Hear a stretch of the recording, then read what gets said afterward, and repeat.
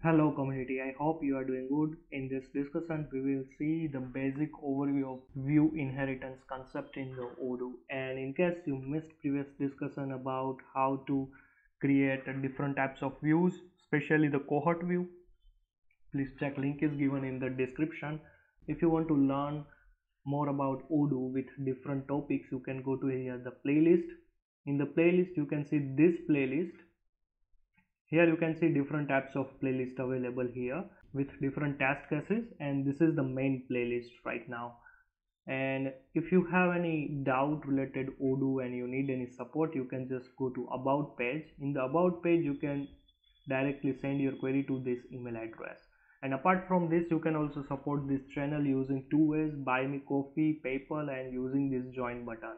So let's back to our main topic today, like how the view inheritance is working. So first thing is, let's say if I'm going to in the student profile, especially in the form view, not only the form view, like whatever the by default Odoo provided any kind of views, we can directly extend. So here, like let's say I want to update, like let's say I want to remove this ID, or let's say I want to add another new field here, or let's say I want to add here one more notebook, the new page or new group. I want to change the styles of this image, I want to just replace this name, or let's say I want to update here the buttons, especially here this is the selection bar. Or let's say in the Kanban view I want to add more fields, or I want to add some more attractive things, or I want to disable some features here. Alright, let's say here in this Gantt view I want to change something here in this view, or let's say in the calendar view I want to update anything, or like let's say in the list view I want to add or update or remove something, or like let's say in the pivot view I want to add by default group by another other fields rather than the existing fields. Let's say this is a pie chart, right? I want to default show this line chart, or else like this is a cohort view, like I want to update this cohort view. That is also possible using the inherit the views. So first let's see the basic architecture of the XML schema, how can we extend the view, and then after we will see different test cases. All right, so let me go to in the editor, Odoo training, and here like let's say I will try to create a new module especially for the inheritance. So let's say I'm just trying to create a new module like school underscore inherit views.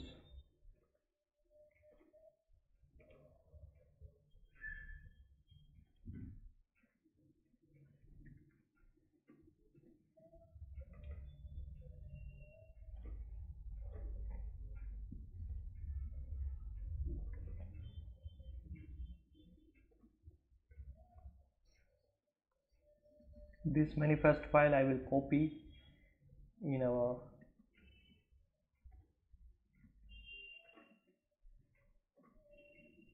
new module, and let me open this one and try to upgrade like school inherit views.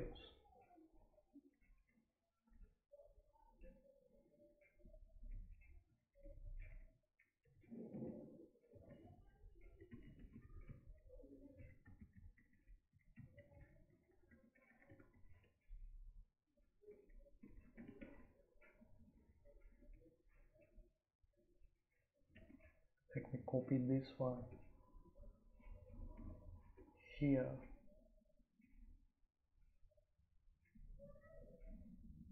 Let's say I will add here one more thing is the dependency module, which is this one, the school underscore student. Let me remove all these XML files registered here. Let me also remove this demo data, right now we don't need. Right, so let's say I will remove this code. So this is our manifest file here. Now I'm trying to create a new XML file, student extend.xml, utf8 odoo, and here we will start our inheritance of view. Alright, so before we are starting to inherit any views, let me open the existing views here to understand more. Let me unfold all. So let's say this is our list view, right, for the school profile. Sorry, the student profile. Here you can see this is the tree view. So now I want to inherit this view. So how can I do? So before we start to inherit, first we need to understand the XML schema. So while we are extending any views, we need to use like this. We need to create a common XML architecture, and then after we are good to go with inheritance concept. Alright, so it is very easy for you to understand also. irui.view, here this is a compulsory model we are just trying to create in the previous views, right? So like I will use here student list view extend.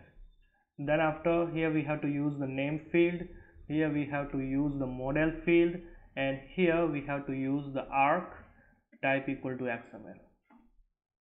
Okay, temporary forgot about this one. Student list view extend, and here we have to provide the model name, the actual model name we are trying to extend. So here is a school dot student. Let me double confirm. You can see here. Let me copy this one and paste here to reduce our spelling mistake.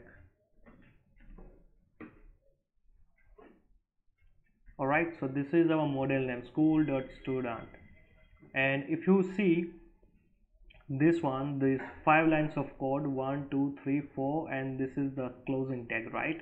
You can see here also similar like this one and this one. This is a common architecture while you are extending any kind of views. Like let's say the list view, Kanban view, calendar view, cohort view, graph view, pivot view, Gantt view, like any kind of view you want to inherit, or like let's say extend, that time this is the common syntax while you inherit the same views, right? So this thing we need to remember, like this is a common architecture to create any kind of view, plus common architecture to extend any kind of views in the Odoo, especially in the backend side. So let's say this is a new extra field we need to use, which is inherit underscore id, and by default we don't need to use a closing tag here. Closing tag means like this, we don't need to use because this is a many to one field, and here like we have to use the ref as an attribute. If you remember, like when we create a many to relational fields in the XML side to create some new records, right? So that time I already explained what is the purpose of this ref, and here in this ref we need to mention the specific XML ID. XML ID means this one, like let's say I am just trying to extend this tree view. So this is this tree view have XML ID. So this XML ID is this one, which we always use like this, ID as attribute equal to and this name. So we have to copy this one, we have to paste here. All right, and not only this one, but if you see this view, in which model this view is exist. So this is a school underscore student, right? So we have to also copy the module name here, and simple we have to paste here, and between the module name and the XML ID we need to use a dot notation to separate this both name. So basically here we are trying to use module name, then after dot, and here we have to use XML view ID here. Oh, sorry, like this. So this is a module name is compulsory. Like if you are using, like if you are extending the same view in the existing model, that time you don't need to mention this name, mention this module name. Otherwise, like if you are working in another module, right now in our scenario you can see we are using school inherit views, and our module, like our the existing view is available inside the school underscore student, right? So we need to compulsory use the school underscore student. So that's the reason like Odoo and understand, okay, I have to like extend the specific id, this id from this module only. All right, otherwise what happen if you didn't mention this one, it will check only in the existing module, it will check in this module only. All right, so this is the main thing we have to remember. And yeah, so simple, like our view architecture, the inheritance architecture is complete here. Now like let's say I want to add here a one new field.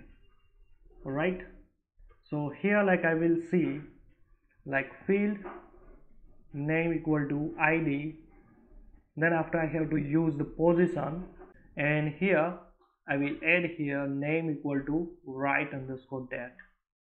Let's say I want to add this write underscore date in the tree view. So here you can see we don't have any write underscore date field.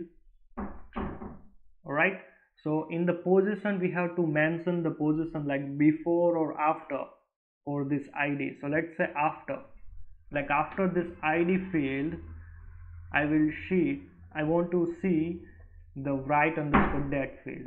All right, so like let me restart the service. And yeah, one more thing is here, like let's say if you want to configure the Odoo service in the PyCharm automatically, like you don't want to write down your whole commands in the terminal, you can just use the start, restart or stop service in the PyCharm. I already explained how to configure, you can just check that playlist. All right, okay, let's move on. Like I'm going to in front end side, I'm going to in apps. Let me start the developer mode here and update app list, and simple here I will add like let's say school extend. Oh sorry, what is the name? Okay, you can see this is our module is available here with all the details, and I'm trying to install this module. Okay, I think I did one mistake here. I didn't register this XML file in the manifest file here. So like let's say views student underscore extend dot xml. All right, and I'm trying to re-upgrade the same module. So let me upgrade the module here. All right, without any error it successfully upgrade, and let me go to in the list view. You can see the write date is available here. This is the write date, you can see, right? So like this way you can extend your view, any views here, not only the list view. All right, now let's understand one more thing is this one. So in Odoo you can extend the view using two ways, like two tags, using the field tag like this and using the XPath. All right, so these two ways you can extend the views. All right, so what is the purpose of this one, or let's say what is the purpose of the XPath, when to use the fields and when to use the XPath, I will explain everything. Alright, so you have to remember like these two tags